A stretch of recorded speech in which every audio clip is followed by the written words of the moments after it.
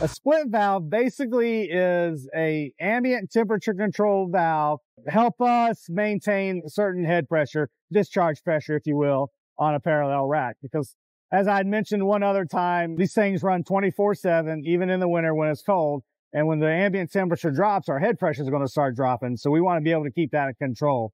One way we do that, this has what we call variable speed condensers. So it's going to ramp up and down and run those condensers at a certain speed. Of course, the hotter it gets, the more it's going to ramp up. As you can see right here, our variable speed percent is 100% keeping this thing going. It is pretty warm out today. But anyway, when we have cold ambient conditions, we have a valve that's going to cut the condenser in half. Let's take a look real quick. That device there is our three-way split valve. Our three-way split valve will energize and essentially cut this condenser in half. Now I'm only sending discharge gas to this half of the condenser instead of both sides. This is both of them on this three-way valve. Both of them are going to flow, or only one side's going to flow. Reclaim valves, those are, it's either going to flow in one direction or the other direction. Whereas a split valve looks the same, but it's either going to flow in one direction or both directions, not an either or. Anyway, so when our ambient temperature drops below 50 degrees by the computer, reads an ambient outside air sensor, it's going to energize that valve and essentially cut this half of the condenser off. That's going to increase our head pressure to maintain our certain discharge pressure coming off the rack.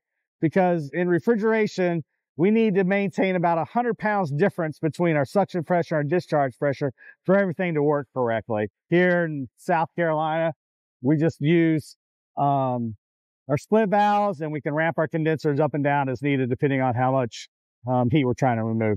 Heat reclaim can be used for hot water, and it can be used for air. So let's go over it. This particular rack uses for air. If we come into our sensor control, we can see we have AC1 reclaim circuit control, and it's off, as you can see highlighted right there. When that's energized, what's happening, it's getting a signal from the AC, because the AC says, hey, I want heat reclaim. Now, in the summertime, believe it or not, we're going to use heat reclaim. We're going to send discharge gas into a coil and bring it back to the rack, but we're going to use it for dehumidification. We like to use that. It's stage 1 heat, and if you got one of these fancy Season 4 unit or these BX controllers, it'll use it for dehumidification. So it's going to run the air conditioner, compressor, and that stage 1 heat to help dehumidify the store. So this is what happens. The AC says, I want heat reclaim. It's going to send a signal to our board. This is an input board. We have 2 input boards. Our input board's going to get the signal through this wire here. It says, hey, I want some heat reclaim. Computer says, all right, let's give you some heat reclaim, and it's going to command your heat reclaim on. And when it commands on, this is the valve it's going to command right over here. That's our 3-way heat reclaim valve. This line is cold to the touch.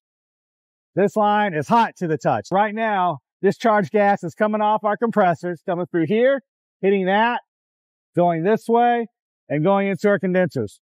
When I apply voltage to this right here, it's going to open up a piston, and it's going to close this side off and open this side off and send hot gas through this pipe down in the store. It's piped to our main AC over here, goes through a coil and comes back up. Here's our AC for this. As you see, it says hot gas reheat section, heat reclaim section right there. Brand new unit, just installed. Love it. We all like new units, don't we? So if we open this door up, these are our reclaim coils. And you can see we've labeled them which one they come from. And basically all it's doing is hot discharge gas is coming from the rack 3, going into our coil and coming back out as coil. Now, this will not change state. All it does is kind of like a de-superheater. It takes all that extra heat, removes it, and puts it as much as it could. It's a small coil, but it's going to remove as much heat as it can and then send that gas, which is a vapor state, back to the condenser. Then it's going to change state. So keep in mind, a reclaim coil does not make it go from a vapor to a liquid. It's just going to be de-superheating that hot gas, remove it, dump it back into the store, and it's basically free heat. Pretty cool, right? So There's all kinds of applications for it. We're using this particular rack for air. I have another rack across the roof. We're using it for hot water. Keep in mind, heat reclaim is free heat coming off the discharge line for the racks, and we can reintroduce it into the store for either hot water for the heat and dehumidification. Thanks, guys.